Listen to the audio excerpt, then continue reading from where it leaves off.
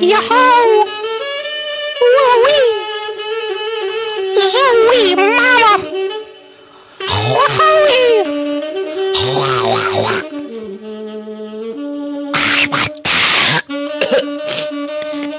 Yo, Morning Productions. yesterday and today, I was writing a Google document. This is a really good and a futile proclamation, as if I really liked writing in a Google document. I'm gonna flip my table right now, because I don't really want to write now. Unfortunately, these black letters have rights now. Now that they say that, I know that I'm right now. I'm not morally just, I'm not right now. I'm so happy I'm sitting up right now. Now that I've built these bars, I'm a right now. You think that you're better, you better sit right down. They want to convict me swiftly, tailored to my suit, my bitch key. I'm gonna stab you with it. No, because you're a bitch. No. And I have a key. Stab.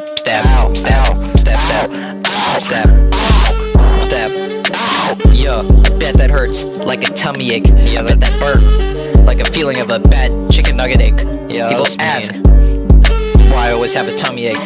It's mainly because I wrote these words in a Google document. Terrible reason. This is a really good and a futile proclamation. As if I really liked writing in a Google document. But I'm really fast at typing in my Google document. That was the chorus.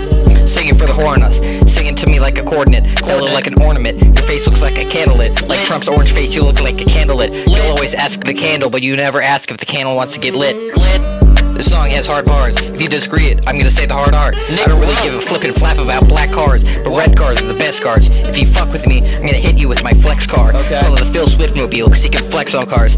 There's a wrinkle in my dinkle, there's dickle in my wrinkle, There's a fiddle on my diddle. But if you don't dick fiddle, I'm gonna come at you with like a fast metal, like fast metal, and like really rapid like metal, but like at an increased velocity.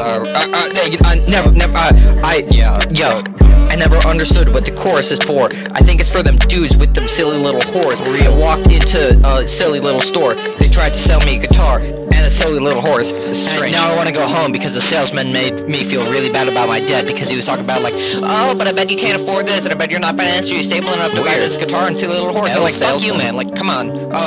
For real. Here's the chorus in case you like forgot. I wrote these words in a Google document. This is a good and a futile proclamation, as if I really liked writing in a Google document. I'm really good at typing in a Google document. That's the end of the song. Okay, good job.